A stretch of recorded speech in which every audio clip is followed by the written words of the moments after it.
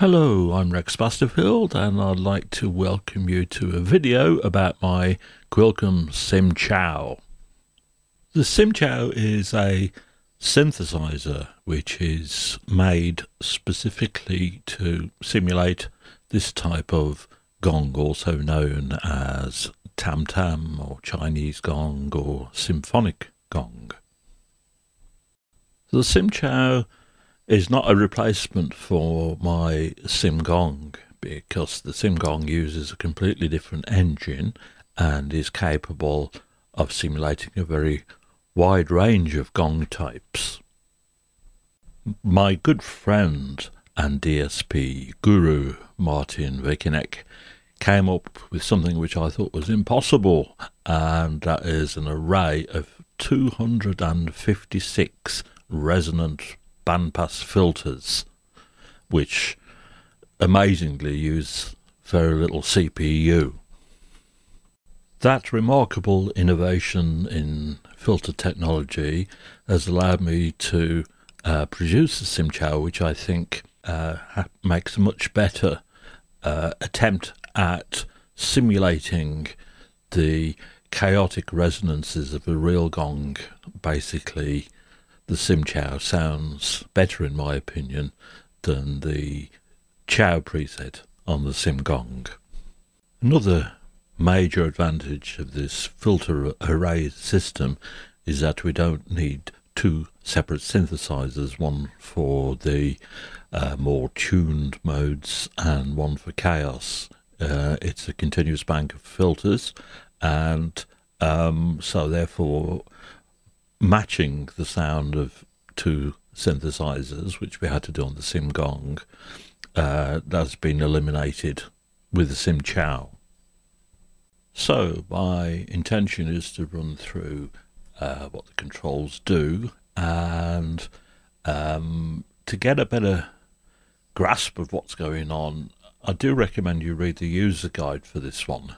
Otherwise it may appear somewhat mysterious. First of all, I should tell you this is a monophonic instrument and it's played using middle C on your keyboard, and that's velocity sensitive. You can tap it lightly to warm up the gong or hit it hard to make a big crash. And the B below middle C is a fixed rate damping, which damps the sound as long as you hold the key down.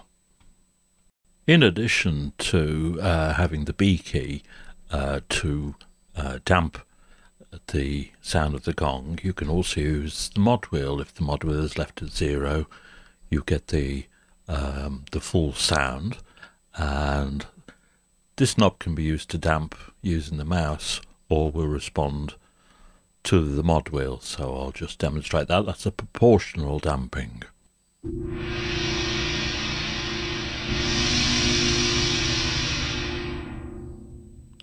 So that's the sound of proportional damping, whereas on the B key you get this.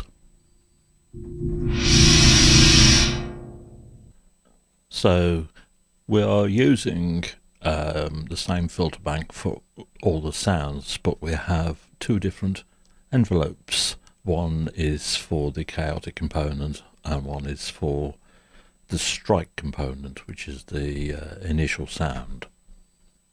So we can set the time it takes for the bloom to unfold and the decay time of the chaos.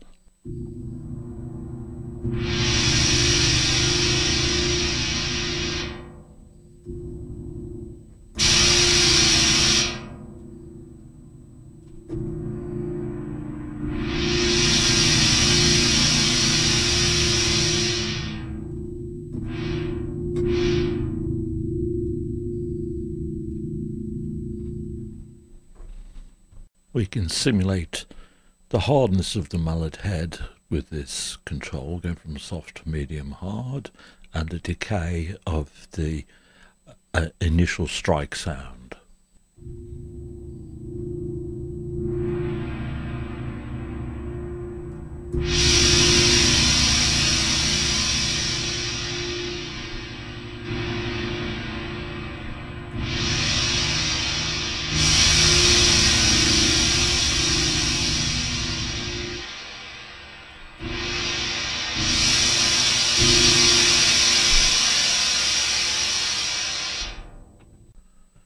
The swing system is taken over from the SIM-GONG and simulates the slight fluctuation of timbre that you get when a gong is hit hard and it swings.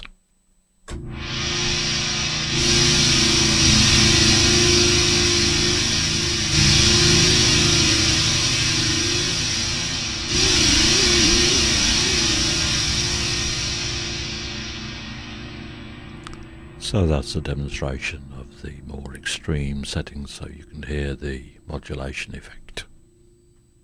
So now we come on to the vibrational modes of the gong, and as I mentioned before, there are 256 resonant filters. Now, can you imagine having 256 tuning controls, one for each mode?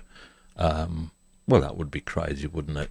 So instead of having that very unwieldy system, Martin came up with the idea of using pseudo-random arrays of frequencies and altering the content of those values and tuning them and having a range and an offset of those values, which makes the thing far more manageable to set different timbres.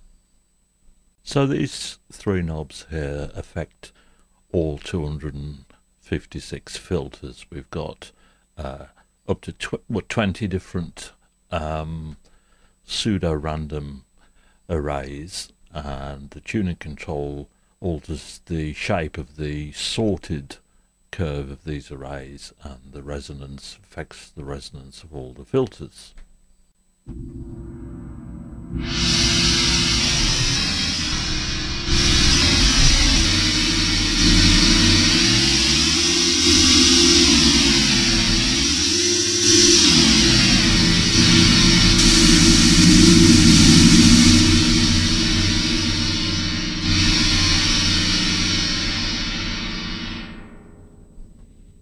Now for the high and the low, what I've done here is separated range, offset and level for the lowest 32 modes, and the range, offset and level for the remaining 224 modes.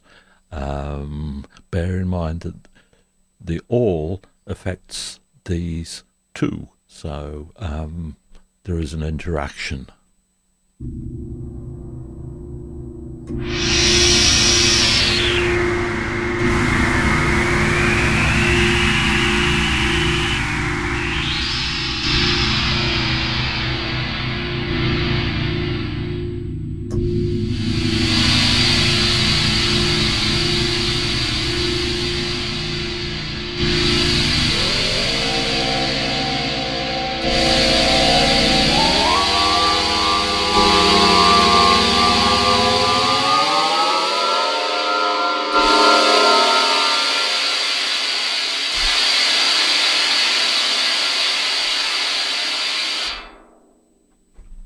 Now there can be all sorts of influences on the spectrum of a gong sound, so I've provided this EQ, which is simply a shelving tone control for bass and treble, but the difference with this and a typical hi-fi system is that you can set the frequency of the slope of the shelving filters, and set the cut or the boost.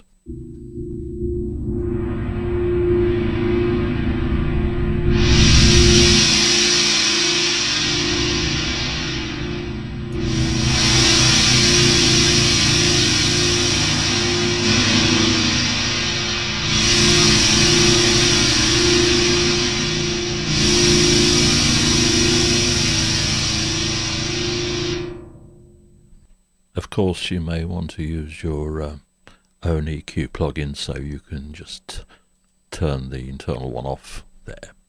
So that's my Quilcom SIM-CHAU, and I'm going to play you out with a minute's worth of montage of the presets that I've included, which show that you can make all sorts of different noises with this, because it's a synthesizer and not a sampler. So if you want the sound of a synthetic synthesized gong, then I hope you find this useful. And until the next time, bye.